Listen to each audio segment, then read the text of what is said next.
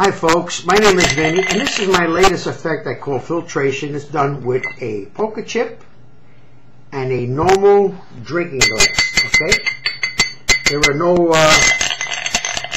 no false bottoms here, okay? And the only way to really remove this chip, like I said, is to physically take the glass, take the chip out of the glass. Now, if I take the chip, I want to attempt to put it through the bottom of the glass. Not through here, but through the bottom. Now I'm going to make a fist with my right hand and put it over the mouth of the glass. Take the chip now, okay? And you can see it go right through the glass. Like I said, this is my latest effect. Everything here could be examined to your heart's content. This is called filtration, and I hope you like it.